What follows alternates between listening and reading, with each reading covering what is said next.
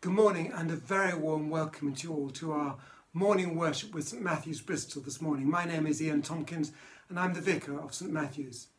Today is a day of great encouragement and hope for us as the St Matthews Church building is being reopened for Sunday services. Praise God for that. And whether you are joining services online this morning or back in our church buildings today, you are very welcome. Thank you for joining us. Later in our service, John Ball is going to be speaking about being a mouthpiece for truth and justice in our world today, on the front line of our lives. But first, we have our opening song, and it is a song all about trusting God and living as people of faith in a loving and faithful God.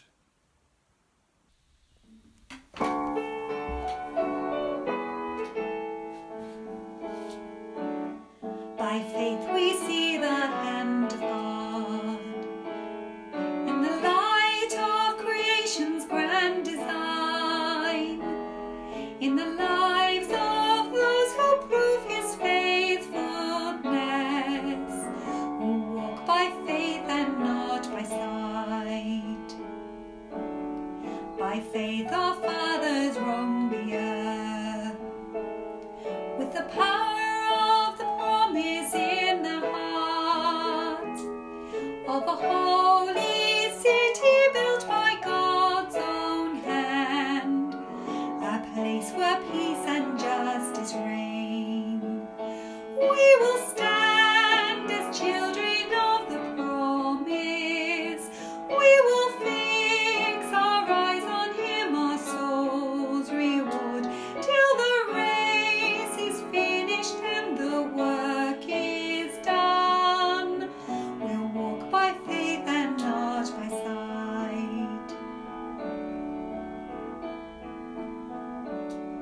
by faith the prophets saw a day when the longed-for Messiah would appear, with the power to break the chains of sin and death, and rise triumphant from the grave.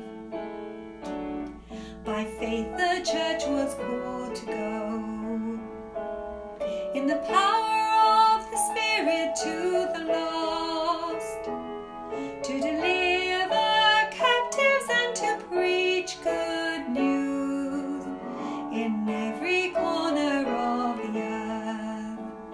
We will stand as children of the promise. We will fix our eyes on him, our soul's reward, till the race is finished and the work is done. We'll walk by faith and not by sight. By faith this mountain shall be moved, and the power of the gospel shall prevail. For we know in Christ all things are possible, for all who call upon his name. We will stand as children of the promise. We will fix our eyes on him, our soul's reward, till the race is finished and the work is done. We'll walk by faith and not by sight. We will stand as children of the promise. We will fix our eyes on him, our soul's reward, till the race is finished and the work is done. We'll walk by faith and not by sight. We'll walk by faith and not by sight.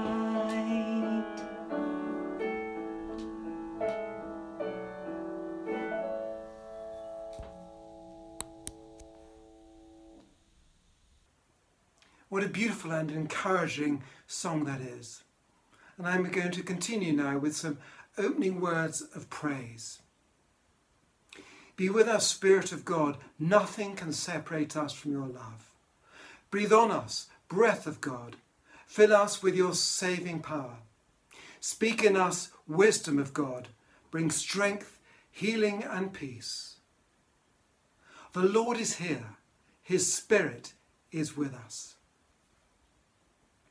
We're now going to have a short all-age time in our service. Currently in these all-age times we are looking at favourite Bible passages chosen by members of the St Matthews Sunday Club. This week we have an exciting story from the Old Testament, and I'll leave it up to John and Imogen to explain. Families and children then have a choice to follow the all-age materials that are on our website, or to remain with the rest of the service if they'd like to. So on to our all-age time with John and Imogen Ball.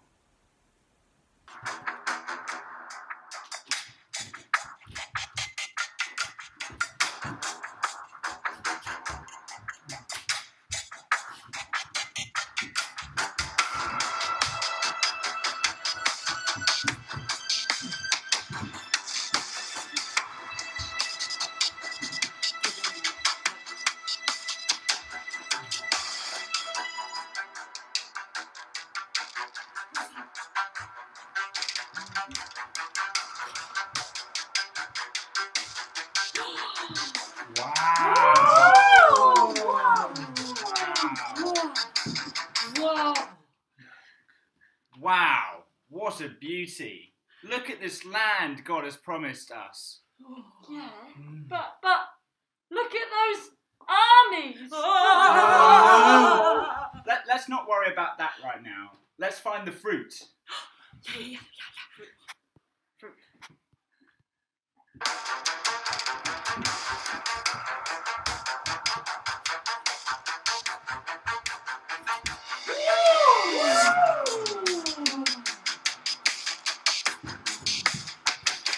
Head back.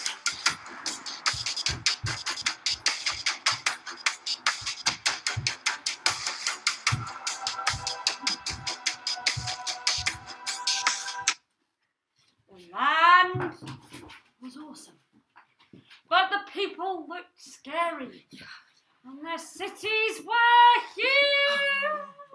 Are you serious? We can definitely take them on. Oh, no. Can't take No. no. Come on, guys. God's with us. No way. Did you see how big they were? We were like grasshoppers.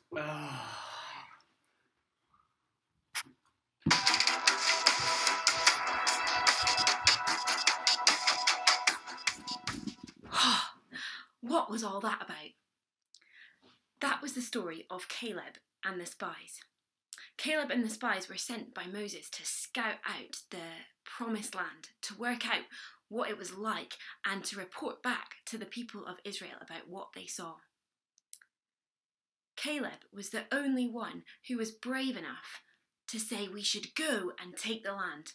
All the other spies were too scared. They didn't trust that God knew what he was doing, that God would protect them, and God would help them to be successful in the endeavours that he had given them. This story is in Numbers chapter 13, and if you've got time today, I'd encourage you to read it, maybe by yourself, maybe with those that you live with, those around you. Have a read of this story, and remember the story of Caleb and the spies. Have a think about your life, about what God might be doing with you, what God might be asking you to do. I wonder how many times we are afraid of what God is asking us to do. I wonder how many times we forget that God is with us when we step into new places, into new ventures, into new lands. This week, let's try and remember that God is with us when he asks us to do things for him. That God is with us as we step into new places and new things. That we can trust God. Let's pray. Father God, thank you for the story of Caleb and the spies. Thank you for Caleb's faithfulness. Thank you that Caleb trusted you. We pray that this week we might trust you, that we might know that you go with us, wherever you have called us to be. Amen. Well, our great thanks to John and Imogen and to the whole cast for that lovely all-age time. We now come to a time in our service which we call the confession. And this is a really good time to reset our lives, so to speak, to look back over this past week and think about where we might have fallen short in our words, our thoughts, our deeds of a beautiful and holy God in the way that we have behaved. But we can know God's grace and forgiveness. The Spirit of the Lord fills the world and knows our every word and deed. Let us then open ourselves to the Lord and confess our sins, our wrongdoings in penitence and faith. We say together, Most merciful God, Father of our Lord Jesus Christ, we confess that we have sinned in thought, word and deed. We have not loved you with our whole heart. We have not loved our neighbours as ourselves. In your mercy, forgive what we have been. Help us to amend what we are and direct what we shall be, that we may do justly, love mercy, and walk humbly with our God. Amen. And so may God, who loved the world so much that he sent his Son to be our Saviour, forgive us our sins and make us holy to serve him in the world, through Jesus Christ our Lord. Amen. And now a special collect prayer for this week, a prayer that we share with churches throughout the world. Gracious Father, revive your church in our day and make her holy, strong and faithful for your glorious sake, in Jesus Christ our Lord. Amen. We're now going to have our reading from the Bible by Ruth, and that will be followed by our Bible reflection from John Ball.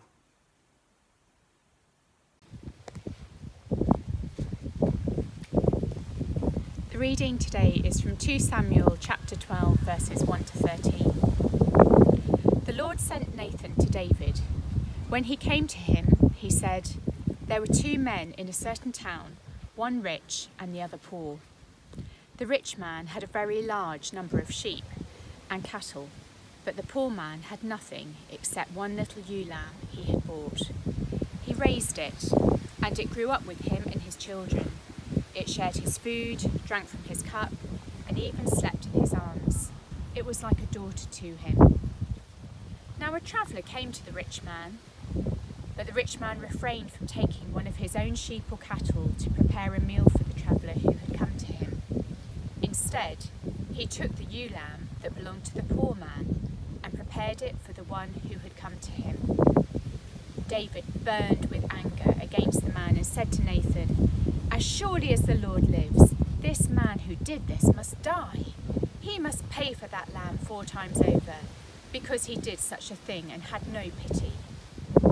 Then Nathan said to David, You are the man. This is what the Lord, the God of Israel, says. I anointed you king over Israel, and I delivered you from the hand of Saul. I gave your master's house to you, and your master's wives into your arms. I gave you all of Israel and Judah. And if all this had been too little, I would have given you more. Why did you despise the word of the Lord by doing what is evil in his eyes? You struck down Uriah the Hittite with a sword and took his wife to be your own. You killed him with the sword of the Ammonites. Now, therefore, the sword will never depart from your house, because you despised me and took the wife of Uriah the Hittite to be your own. This is what the Lord says. Out of your own household I am going to bring calamity on you. Before your very eyes I will take your wives and give them to one who is close to you, and he will sleep with your wives in broad daylight. You did it in secret, but I will do this thing in broad daylight before all Israel. Then David said to Nathan, I have sinned against the Lord. Nathan replied, The Lord has taken away your sin. You are not going to die. This is the name of the Lord. Thanks be to God. Good morning, everyone. If we haven't met, my name's John, and I'm training to be a vicar here in Bristol. and I worship and serve at St Matthews. Today we're carrying on with our series through Mark Greene's book, Fruitfulness on the Frontline. And today we'll be considering the call and the challenge to be a mouthpiece for truth and justice on our front lines in our daily lives. And as we begin, let me pray for us. So Lord, I pray, come Holy Spirit, may you transform us and speak to us this morning. We ask that you would speak to us through this passage and teach us how to live lives following your way of life. In Jesus' name, amen. So once, when I was growing up and in school, my English teacher set the class some homework. And the following day, not many of the class had done it, and I hadn't done it either. Now, most of the people who hadn't done it were very open about the fact that they hadn't done it. But I tried to deceive the teacher and to try and say that I had done it when I hadn't. And I was found out. And I got the most severe punishment out of anyone. And that day I learnt the importance of truth. Truth is the right way, even when it's hard. We live in a world of lies and misinformation. Truth is not a hallmark of our culture, but it is a hallmark of our God. Now, to give a bit of background to our passage, what's just happened is that the King of Israel, King David, has had an affair with a woman called Bathsheba, while her husband was out fighting for King David as one of his military commanders. And then, to try and cover up the affair, he sends this commander out to battle, to an impossible battle, knowing that he would get killed. So King David has committed adultery and then murder to try and cover up the truth. And then appears on the scene Nathan the prophet, whose job it is to speak the word of God to the king. And he reveals the truth to David, showing that God knows the truth. Nathan says to King David, in verse 9 of our passage, "Why did you despise the word of the Lord by doing what is evil in his eyes? You struck down Uriah the Hittite with the sword and took his wife to be your own. You killed him with the sword of the Ammonites." Nathan told the truth to King David, despite the risk that came with it. David had already murdered someone. And, as we notice, it was God who revealed the truth to Nathan. I wonder, where is there untruth or lies on your front line? And is there something for you to say with grace and courage?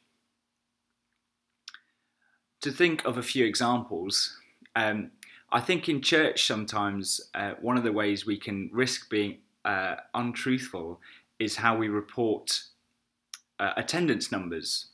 And I'm talking about the church in general, so and how we present ourselves. And more generally, maybe we can all think about how we present ourselves on social media and in our marketing. Perhaps if your job requires it, you can be truthful on your timesheets. And tell people the truth in conversation, even when it's hard. Maybe we can also be truthful about what we're going to be doing on Sundays, or when we have another Christian meeting, to be open with our friends. Jesus Christ said, "I am the way, the truth, and the life." And it is to him we must come to help for revealing the truth in our lives and on our front lines. He already knows the truth, and it is him we can trust to help us when pursuing truthfulness in our lives. He is the truth, and the truth sets us free. Now, in speaking the truth, Nathan the prophet also spoke up for justice. We live in a world of injustice and exploitation. Justice is not a hallmark of our world, but it is a hallmark of our God. And in our passage, we see that Nathan used a metaphorical story to show David what he did was unjust. He told the story of someone who exploited his power and status to steal from those who had so little. And if we read the verse at the end of the previous chapter, it says, "The thing David had done displeased the Lord." One of the Anglican marks of mission is to transform the unjust structures of society, to challenge violence of every kind, and pursue peace and reconciliation. I wonder, where is there injustice on your front line? And is there something for you to say with grace and courage? It could be something as simple as not getting involved in gossip about those who are marginalised or on the edge. Perhaps it's taking the time to sit with the person who's always by themselves at school or at work or on your street. Perhaps it's about reporting any bullying you know of. And that can be either in person or online. If there's an issue that's close to your heart, perhaps this week is a good week to write to your MP about it. And particularly at this time, we must think and pray about how we can stand up for racial equality by our actions and words. And seeking injustice maybe in our church and in our parish, perhaps could be something as simple as having open eyes to the whole parish and praying for opportunities to stand up for and serve those who are marginalised in the community. I think the first step of pursuing truth and justice is for us to see others with God's eyes, to see everyone around us as they have been created to be in the image of God. Those the world regards as disposable, to see as precious. Those that the world regards as a burden, to see as a gift. Those that the world regards as superfluous, to see as invaluable. And for this we need God's help by the Holy Spirit to open our eyes. And we see that in our passage as well, that God supernaturally reveals the truth to Nathan for him to speak up to the king. To stand up for truth and justice, we need God's courage and wisdom on our front lines. As Mark Greene says in his book, evil is not easily dethroned. Guts, the Holy Spirit, prayer, and the support of God's people are all needed in the pursuit of truth and justice. Nathan had the guts to speak the uncomfortable truth that God had revealed to him, to someone who had far more earthly power than him. We believe in a God of truth and a God of justice, who has revealed himself in Jesus Christ. Let's now ask for his help in living daily lives of truth and justice. Let's pray together.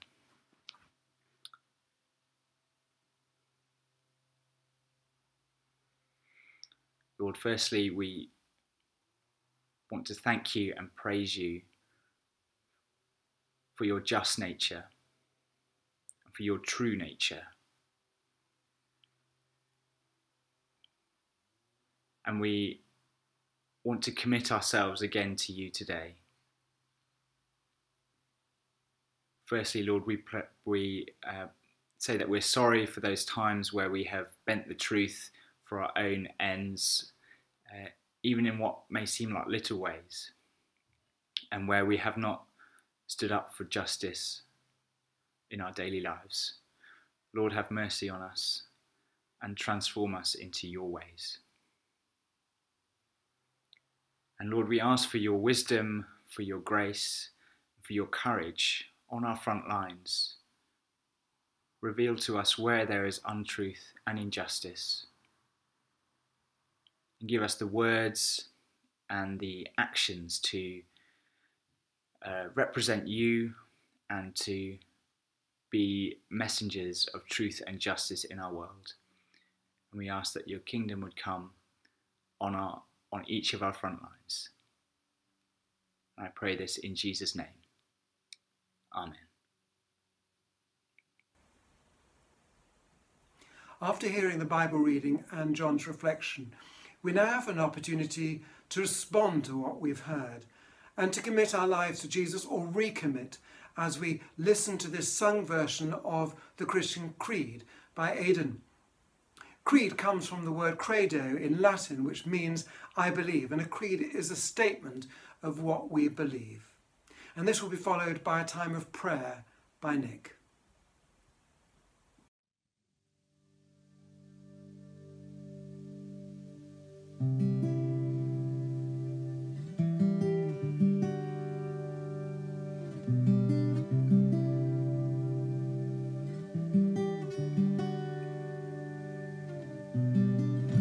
Our Father everlasting, the all-creating one, God Almighty, through your Holy Spirit, conceiving Christ the Son, Jesus our Savior.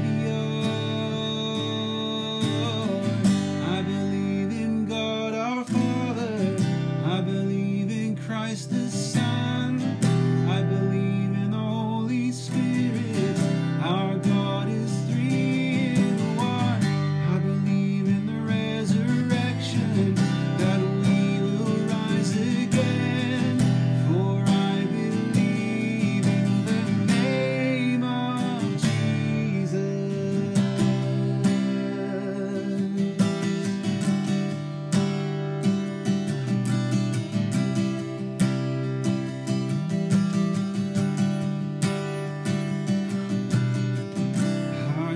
And our defender suffered and crucified.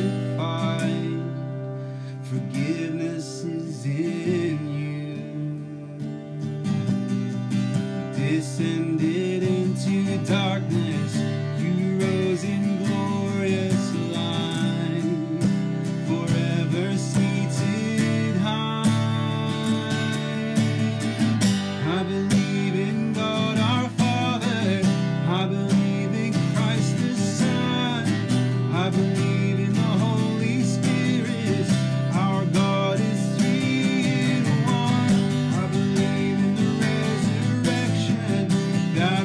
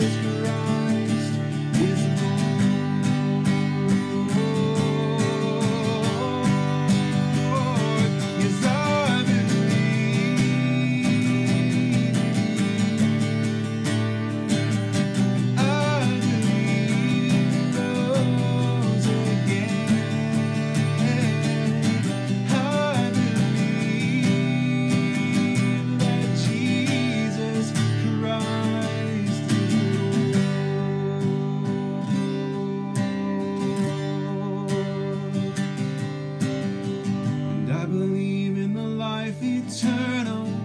I believe in the virgin birth. I believe in the saints' communion and in your holy church. I believe in the resurrection when Jesus comes again. For I believe in the name of Jesus. I believe in God our Father. I believe in Christ the Son. I believe in the Holy Spirit. Our God is three in one. I believe in the resurrection, that we will rise again. For I believe in the name of Jesus. Yes, I believe in the name of Jesus. Yes, I believe in the name of Jesus.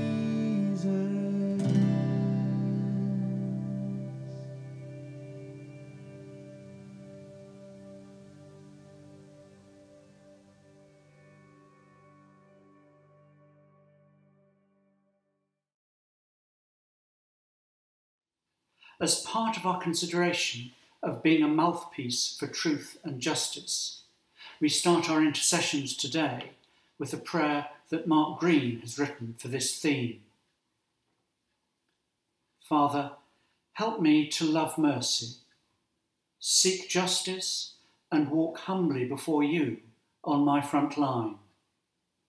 Give me ears to discern where falsehoods reign, eyes to see where injustice has its roots, wisdom and courage to cultivate truth and justice.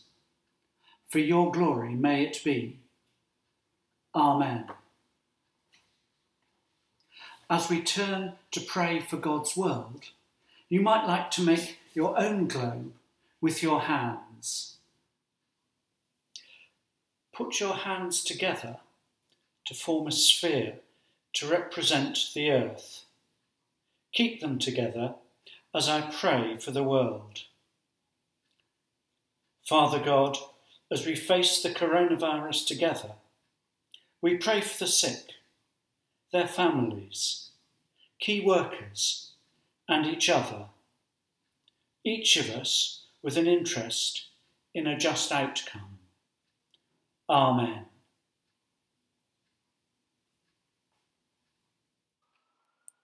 As we turn to pray for our links today, which are Changing Tunes and the St Matthews musicians, you might like to mime playing an instrument.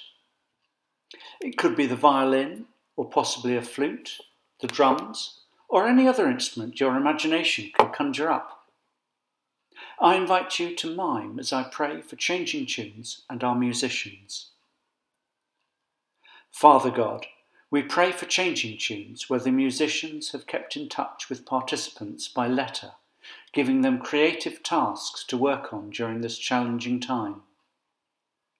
We also thank you for the musicians here at St Matthews, who have helped maintain our sense of community through our virtual services. Amen. As we turn to pray for the community of St Matthews, you might, if you're at home, want to look in the direction of a friend or a neighbour.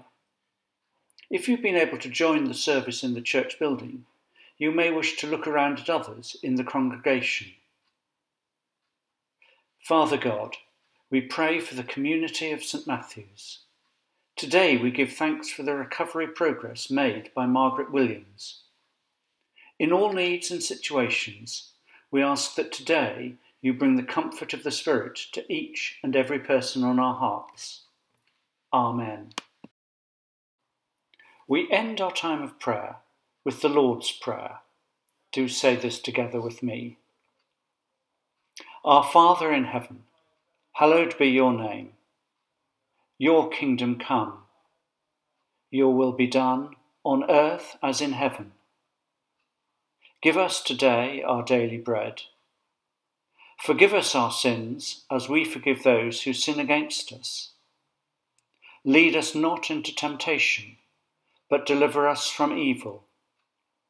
For the kingdom, the power, and the glory are yours, now and forever.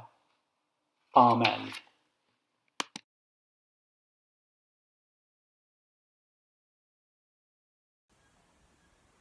There's been a lot to think about in our short service this morning.